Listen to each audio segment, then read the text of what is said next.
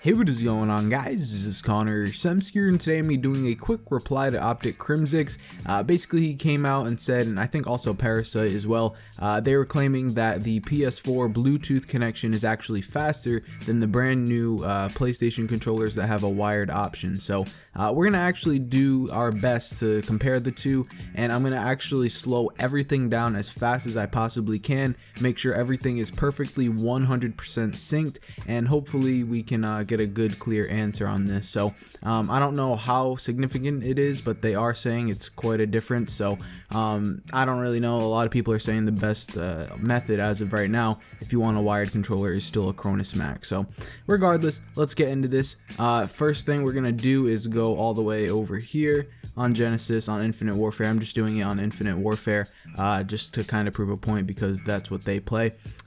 Here we are here, and I'm just going to be using the M1 Garand for this specific test. And right here what we have is a Battle Beaver controller. This is the Generation 1 PlayStation controller, which is connected via Bluetooth. So it's just, you know, regular Battle Beaver, Generation 1, Bluetooth. And this over here is a regular stock PS4 controller, no paddles or anything on the back, and this is actually a Generation 2 controller. So I'll put the model number, like a nice high-res model number that's located right there, just so that way you can see that this is actually a Generation 2 controller. So what I'm going to do is do a test with the Bluetooth controller, and then what I'm going to do is take my trusty Control Freak USB cable that's plugged into my PS4, plug it in to the Generation 2 controller, and we'll do a quick test with that and just basically compare the two. So let's get into this.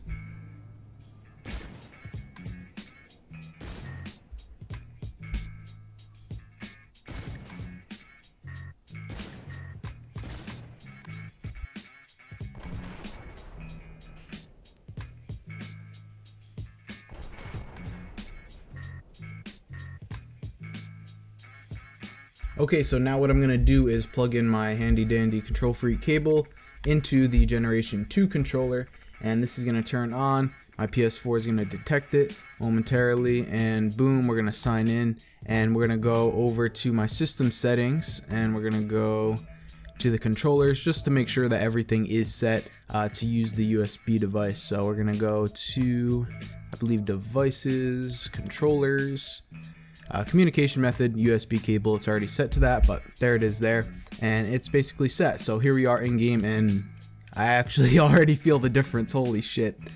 Wow, that's kind of crazy. Anyways, I'm gonna do this test and kind of try to prove it to you guys, but I actually do feel the difference. I don't think they're insane at all, but here it is here.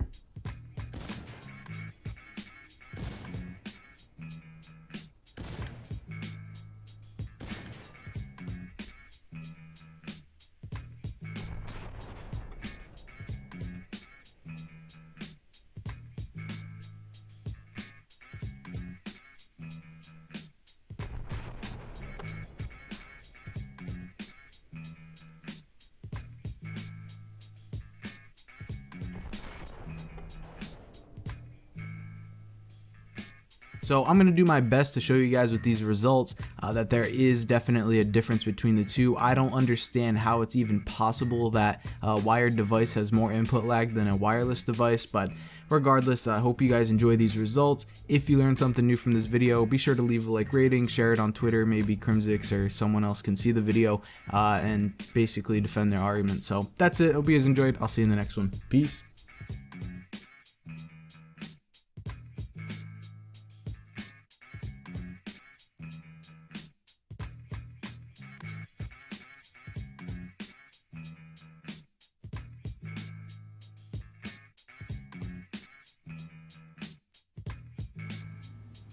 Just a side note here, I just wanted to add this in.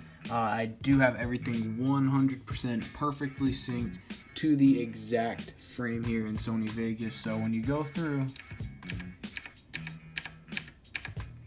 the Bluetooth fires first, and that's at approximately frame 15,037. So we can keep going right there. So it's about a 3-frame difference. If there's 60 frames per every second, you can do the math. There is definitely quite a difference there.